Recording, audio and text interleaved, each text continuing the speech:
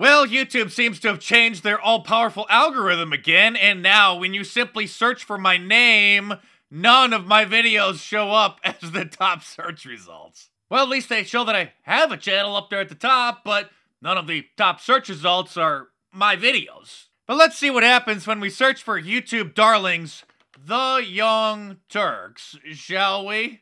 Oh, hey, look at the top search results are from The Young Turks channel. All of the search results, in fact. What about the liberal host, David Pakman? Oh, gee, look at that. Oh, here's the latest from the David Pakman show, and has all of his videos at the top. In fact, his videos are the only videos that show up in the search results. Let's try one more liberal channel, Secular Talk. And, of course, it has all of his videos up at the top, and even includes the latest. And almost every video in the search results are his videos. Or, in fact, all of them are his videos. Every single one. I've been wondering why the channel hasn't been growing like it should be, and the views have been dropping, and I've been noticing a lot of comments like this. I don't know if Mark will see this, but I just wanted to point out that I usually search for MarkDice in the YouTube search bar, and for as long as I can remember, his latest video would be the first result. Now the top search results are videos about him, like conspiracy theorist MarkDice, blah, blah, blah. I don't agree with everything you say, Mark, but YouTube and all these tech companies are really pushing this bleep, and it's complete BS.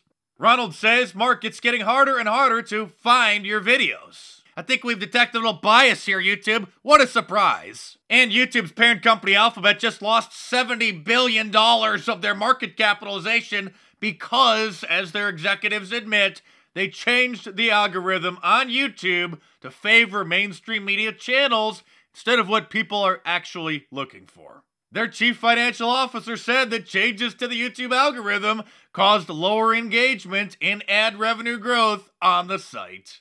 And let's not forget it was just last week that a new study confirms common sense that a handful of left-leaning stories dominate Google's top search results. Here's Democrat Congressman Ted Deutsch from Florida pressuring a YouTube executive in a recent congressional hearing to change the algorithms even more. Our goal is to promote authoritative content to our users. So we have two principles that guide the way here. That's the first one, is we want to provide users with authoritative, trustworthy information. I'm sorry to cut you off. I only have a minute and a half, and I don't really need to hear what you're trying to provide. I want to know how you're dealing with all these conspiracy theorists on your platform. So the first way is by demoting low-quality content and promoting more authoritative content, and the second is by providing more transparency for users. So we're introducing boxes that provide factual information at the top of results that have shown themselves to turn up a lot of information that is counterfactual, such as searching for the Earth is flat on YouTube, where you see a lot of Your response is to put a box saying, nope, the Earth is not flat.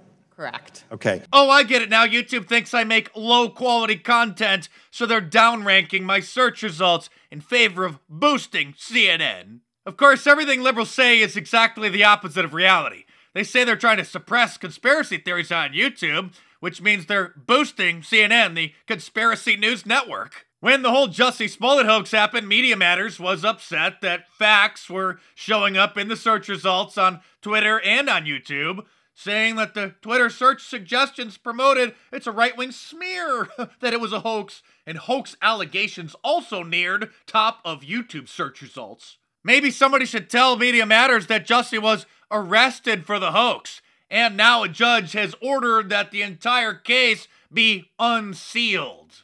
Look at this, they took screenshots and they're furious that the search suggestions on Twitter for Smollett were Smollett hoax and Smollett fake.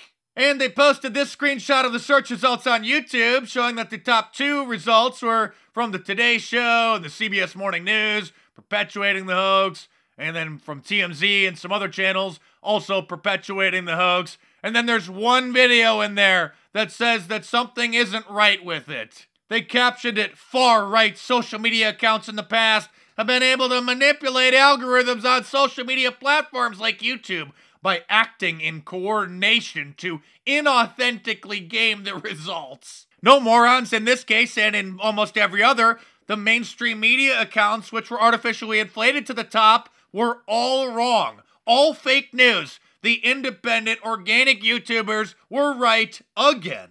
But Congressman Jerry Nadler says it's just a conspiracy theory that they're suppressing us. Before we delve into these questions, I must first dispense with a completely illegitimate issue, which is the fantasy dreamed up by some conservatives that Google and other online platforms have an anti-conservative bias.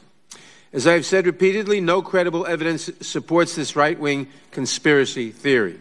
The editor-in-chief of The Verge, a pretty popular online media outlet, last year called for cable companies like Comcast, Verizon, and others to drop Fox News. He later deleted the tweet after growing backlash, but it's saved in the Internet Archives. Thankfully, President Trump is sounding the alarm about all this madness, and he recently tweeted, quote, "When is Twitter going to allow the very popular conservative voices that it has viciously shut down back into the open? It is time." I don't like the name drop, and it's better that some conversations remain private, but I have exchanged DMs on Twitter with some people very, very close to the president.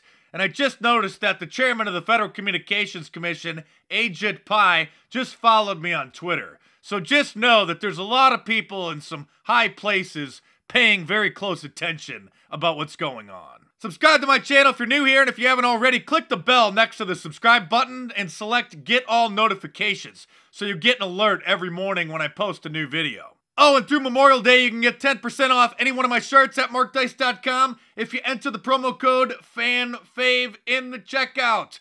So click the link in the description below to take you over to the store, or just go to MarkDice.com, check out some of the awesome shirts over there, and of course, they're all available in a t-shirt, long sleeve, and a hoodie. And don't forget that I write books too, like The True Story of Fake News, How Mainstream Media Manipulates Millions, in paperback on Amazon.com, or download the ebook onto your tablet from any of the major ebook stores.